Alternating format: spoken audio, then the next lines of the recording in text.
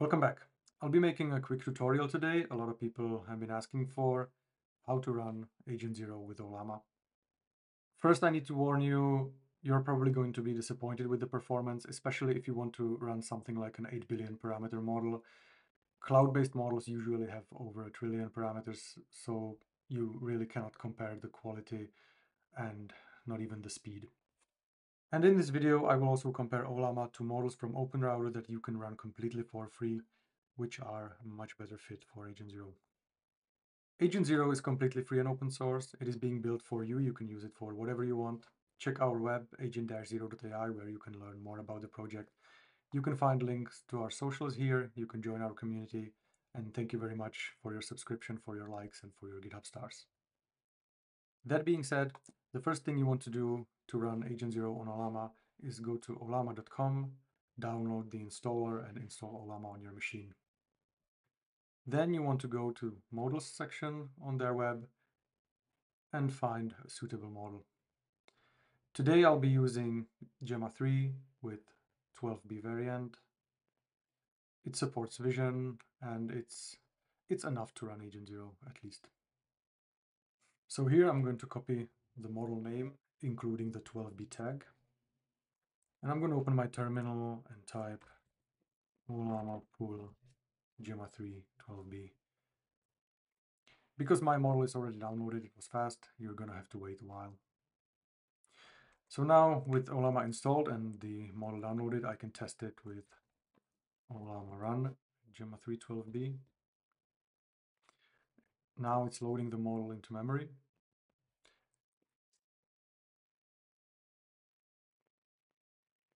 And I can see it works in terminal. One more thing I want to check here is Ollama serve. This will tell me the IP address and the port that Ollama API is running on. Especially the port is important. I'm going to need it for Agent Zero. So right now I have Ollama API server running on the host machine on my MacBook, and inside Docker container in Docker desktop I have Agent Zero instance running. This is the web UI of Agent Zero, and now I'm going to connect these two together. One more thing you should check is that you are running the latest version. Currently it's 0911. You can see the latest version on GitHub repository. So in Agent Zero settings, in Agent Settings section, there are 4 models you can configure. Let me explain how they work so you get a better understanding how Agent Zero operates internally. The first model is the main chat model. This model controls the AI agent itself. So this is the model you are chatting with. This model should be large and have good quality output, something like GPT 4.1 or Claude 4 Sonnet ideally. Then there is the utility model, and its role is to be smaller, faster, and cheaper. This makes the whole system much faster, more responsive, and more cost efficient because all the utility tasks in background, like organizing memories and summarizing the message history, can be done with the cheaper and faster utility model. Then there is the web browser model. This controls the browser agent. You can set this to the same model as the main chat model. And lastly, there is the embedding model that converts text into vectors for memory. And you don't need to change this model. By default, it is set to Hugging Face sentence transformers. And this model runs locally. It is pre-built in the Docker container. So there's no reason to change this unless you have some special requirements for embeddings. So the models we want to change are these 3, the chat model, utility model, and web browser model. We can set the web browser and chat model to the same model. We should set utility model to something faster, but unfortunately this can be problematic in Ollama because then Ollama needs to load 2 models into the memory at the same time. And it might not fit into your GPU memory. And if you set it to the same model as the chat model, you will either hurt the performance in terms of speed or quality. So I'm going to start with the chat and web model. I'm going to change my provider to Ollama, change the model name to Gemma 312B, and I'm going to need to provide an API-based URL. By default, Ollama uses localhost, But right now we are running in a virtual computer inside a Docker container. So localhost here means the local virtual computer inside Docker container, not my host machine, not my MacBook. So I have two options here. I can either expose my host machine on my local network so that Docker Desktop would be able to access it, or I can use a little trick that Docker Desktop allows me to do, and that is using host.docker.internal. This URL points to the host of the Docker container, which is my MacBook. So on this URL, I can connect to my Ollama API if the port is correct. I'm going to do the same for web browser. And for the utility model, I'm going to try to pull Ollama Gemma 3N. That should be a smaller and more efficient model. I should have something like 25 gigs of VRAM available, so hopefully it can fit two models inside. And there's one more very important thing you need to set up when running Ollama, and that is the context window size. Because by default, Ollama, for all of its models in the terminal and via API, sets the context window size to just 2000 tokens. For comparison, just the system prompt of Agent 0 is about 5000 tokens. So with this limit, we wouldn't be able to operate the framework.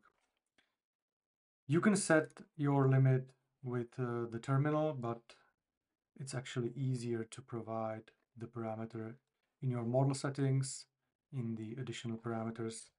The parameter is called numctx, and we should set it to something decent like 30,000 tokens. That should probably be enough. I'm going to lower my context length in Agent 0 to the same amount so that the chat history is automatically compressed when it's getting close to the context length. And I need to set the same parameter for all the models, utility and web browser. Okay, I believe that's it. So we can save the settings and give it a try. So my model is being copied to the memory, and now my GPU should spin up and generate some output. Usually the time to first token is very bad with local models because they first need to be copied to the GPU memory. And I can see Ollama is already eating up like 18 gigabytes of my VRAM. Okay, so I had to wait for about a minute, but then it's generating tokens. It might have been slowed down by the utility model, preprocessing memories. But yeah, I have a response from Agent 0, so technically it works. Let's see in practice.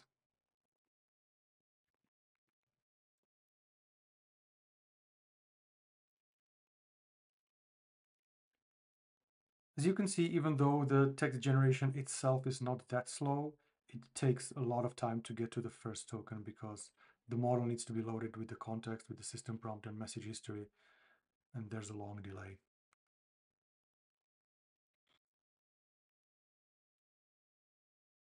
So yeah, technically it works, but I can see immediately that the model fails to get relevant information from the terminal. Maybe it will be able to fix itself, we'll see. No, it just gives me a completely irrelevant output. And if you wonder why your Ollama seems to respond fast in the terminal but slow in Agent 0, the answer is context. Right? This is an empty conversation history with no system prompt, nothing before my message. But if I copy the system prompt of Agent 0 and the message history of Agent 0 into Ollama terminal,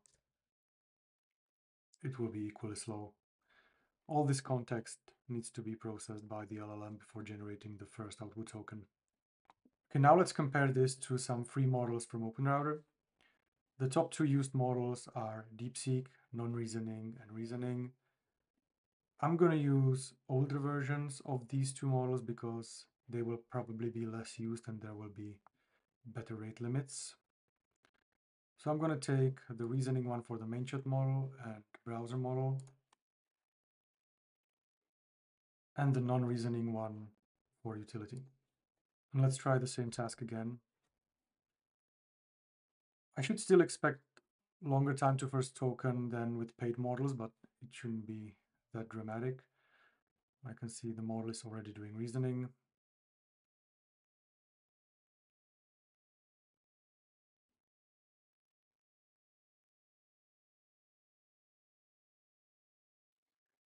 And now we finally get relevant information from the system.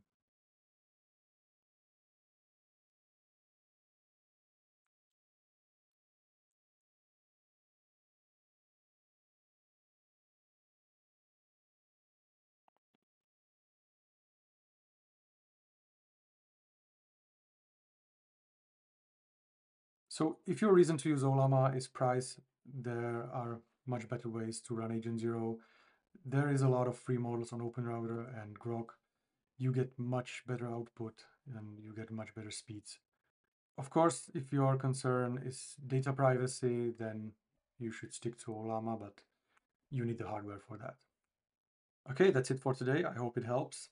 Please keep in mind that size does really matter. You cannot really compare 8B to 600B or a trillion. And your AI tools cannot really be reliable and helpful if you lobotomize them by an 8B model quantized to 4 bits. As always, thank you very much for your time and see you next time.